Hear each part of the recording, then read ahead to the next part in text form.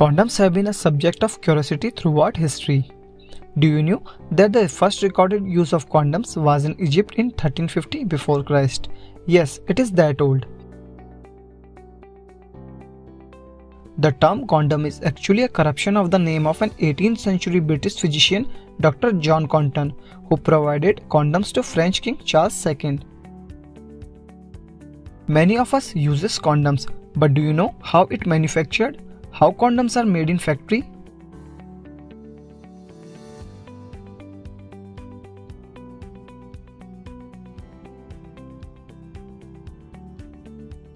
Every manufacturing process starts with the collection of the raw material, so do this one. The primary material used in making condom is latex. Rubber latex is obtained from the milky fluid produced by various tropical plants. Latex is actually an emulsion or dispersion of tiny rubber particles in water. And ingredients added to the latex must be able to attach to the rubber particles during compounding.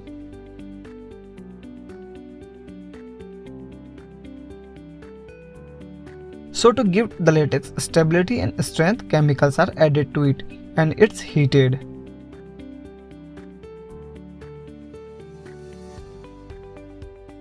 During this process, the chemicals react with the rubber in the latex to make it stronger, more reliable and give it low allergic potential.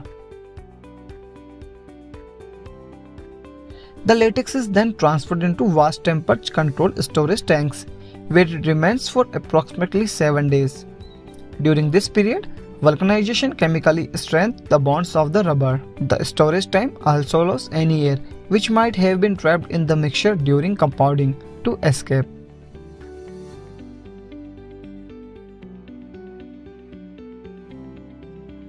The compound is then added to the dipping or condom forming machine. The dipping machine is a long hooded machine approximately 100 feet long. Thick tempered glass rods move along a closed belt between two circular gears. The belt drags the rods, which are called mandrels, through a series of dips into the latex compound. The mandrels rotate the spread of the latex evenly. Several cords are required to build the condom to its required thickness. Between each dip, the latex is hot and dried. After drying, the formers are dipped for a second time. The formers then pass through an oven to vulcanize the rubber. This completes the chemical reaction and ensures that the latex condoms have the necessary strength and elasticity.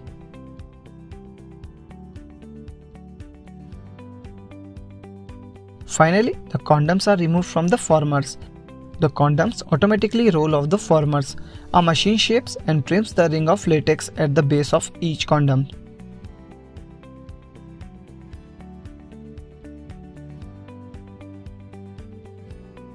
Next, the condoms are put in a tumbling machine where they are coated with talc or another similar powder to prevent the rubber from sticking to itself. The latex condoms are now stored for about 2 days to mature. After a curing period of 2 days, the condoms are sampled by batch and tested for leaks and strength.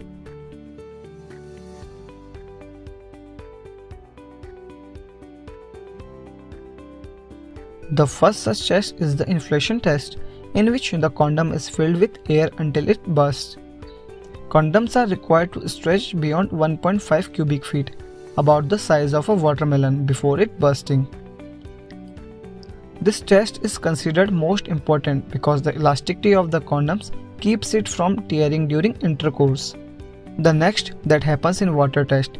In the water leakage test, the condom is filled with 300 ml of water and inspected for pin-sized hole by rolling it along blotter paper.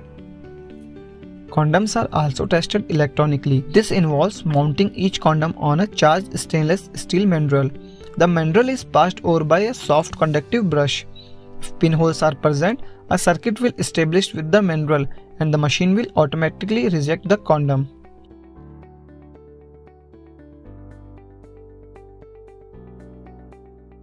Next, they are transferred to a machine which inserts them into the single unit pack, the foil. This is when any lube and flavoring that's going to be used is injected into the foil at the same time. The foils are heat sealed and stamped with a batch number and expiry date. A sample of the foil is tested for leakage and other defects.